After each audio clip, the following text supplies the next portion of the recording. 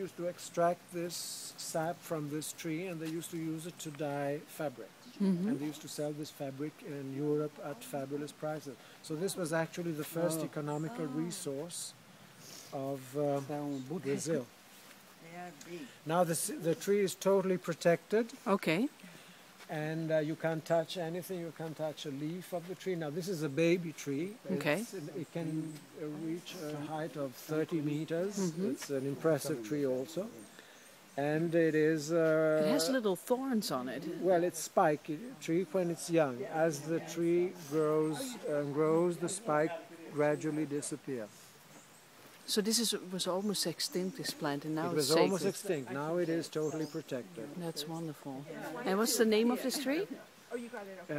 Pau Brasil Pau is the Brasil. name. Brazil wood. Right. Does it only grow in Brazil? Is it unique to Brazil? I wouldn't be able to tell you for sure, but I mean, I've never heard about this tree outside Brazil, quite honestly. I mean, this is a tree that is part of the Brazilian history.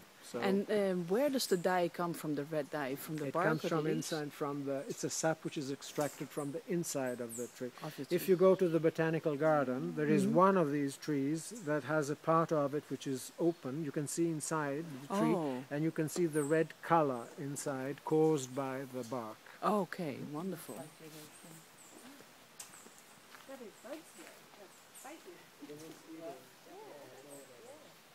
Now, there is a red